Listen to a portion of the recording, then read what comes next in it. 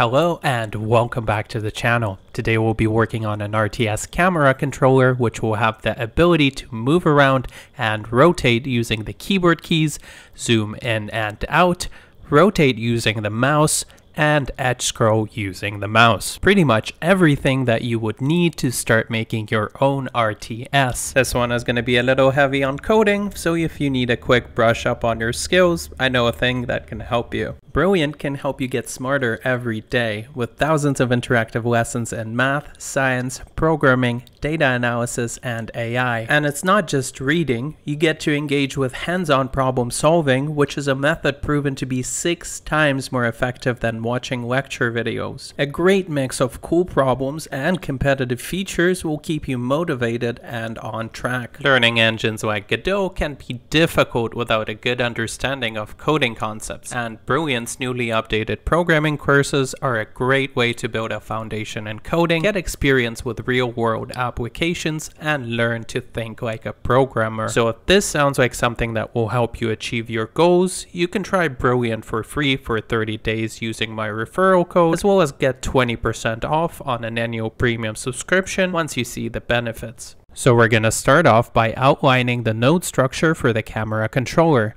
We're going to need 3 node 3Ds, and the first one is going to keep track of the central position of our camera and move around, as well as rotate on the y-axis. The second one is going to be a child and will keep track of the x rotation of the camera. And then the third one will act as a pivot for the camera, offsetting it from the central point. It will also determine the base angle of the camera looking down, which will allow us to zoom in by simply moving the camera on the z-axis. So we're going to position it at a distance from the central point that we want, and we'll angle it towards that point by changing its x rotation. Finally, we can add a camera as a child of this last node. So as a quick recap, the first node is going to move and rotate on the y-axis. The second node is going to rotate on the x-axis.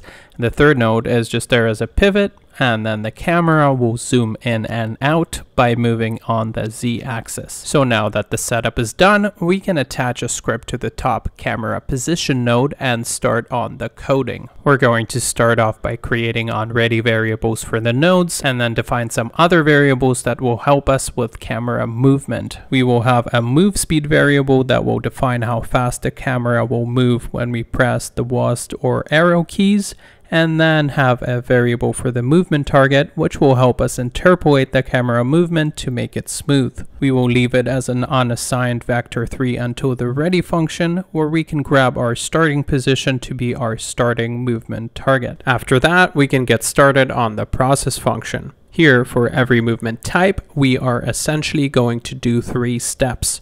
First, we'll figure out the direction that we want to move by getting inputs from the player. Then we'll modify that direction using movement speed to get the target for movement, and then interpolate towards that target for smooth transitions. To figure out the direction of movement for WASD keys and arrow keys, we are going to use the input get vector function on these actions. Don't forget to set the keys for these actions in the project settings, but what this function returns is a vector2 based on the left, right, and up, down axes. We are eventually going to rotate the camera left and right as well, so we will want to define where the forward direction is based on that rotation by multiplying this input direction by our transform. We will also convert it to a 3D vector so we can properly use it to change our position. And then all of this needs to be normalized to make sure that we are always using a direction vector of the same length. Then we just need to add this direction vector multiplied by our movement speed to our movement target. Then to interpolate, we set the position to the result of the linear interpolation function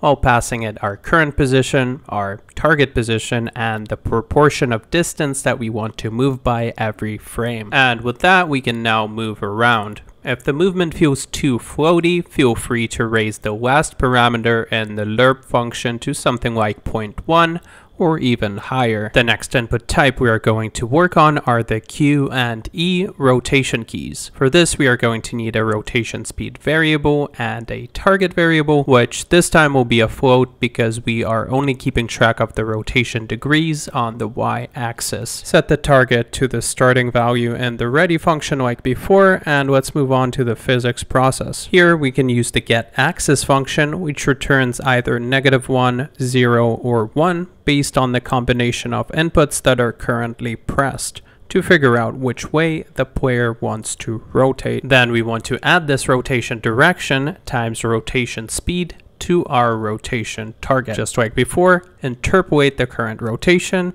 to the target rotation. And don't write equals instead of plus equals like me, or you're gonna have bugs. So now we can rotate using our Q and E keys. So let's move on to zooming in and out. You kind of know the drill here. We are going to need a zoom speed and a zoom target variables, but in addition to those, we are also going to use minimum and maximum zoom variables. Set the starting zoom target to the starting Z position of the camera, and let's move on to getting the inputs. With the scroll wheel, which we're going to use here for zooming, it's a little more tricky.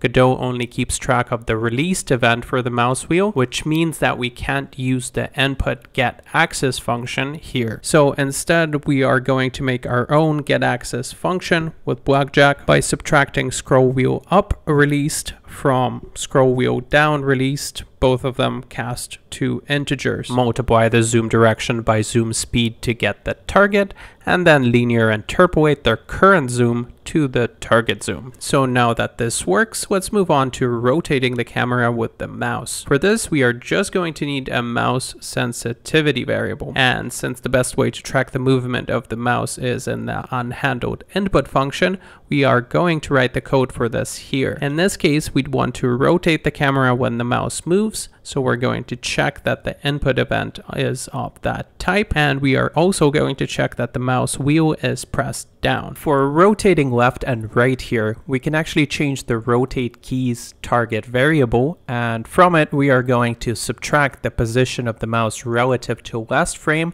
times sensitivity. When we move the mouse up and down, however, we want to change the rotation of the second node in the hierarchy in the same way. And then finally, we want to make sure that our up and down rotation doesn't go past certain values. For this, we can use the clamp function, which will not let our variable go past the minimum or the maximum. Now we can use the mouse to rotate the camera in game. The only thing I don't like about this is that the mouse is visible while we are rotating the camera like this.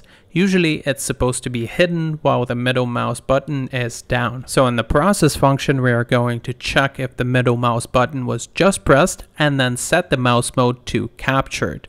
And then when the middle mouse button is released, we are going to set the mouse mode to visible. That looks way better now. So the last thing that we need to implement here is edge scrolling with the mouse. We will need an edge size in pixels and a scroll speed. To check if the mouse is hitting the edge of the screen, we are going to need to get the mouse position with this function, and we are going to need to calculate the coordinates of each of the screen edges by getting the size of the screen and either adding or subtracting the edge size from it. We are going to create a scroll direction vector 3 that starts out as a 0 vector, but then we'll check if the mouse is touching any of the edges with 4 if statements and adjust this vector accordingly. So if the mouse position X is smaller than our 5 pixel edge size, that means that the mouse is touching the left side of the screen. If the mouse position X is greater than the size of the screen minus our 5 pixel edge size, then the mouse is touching the right side of the screen. And it works the exact same way for the Y coordinate. Now that we have a scroll direction, we can simply add it to the move target after multiplying it by scroll speed and the rotation of our camera. And with that, we are able to move the camera using edge scrolling, and our controller is complete. As always, you can find all of the source code on my Patreon, link in the description. If you enjoyed the video, leave a like because that helps a lot. And if you want to know how I made this low poly island, you can check out this tutorial. I'll see you next time.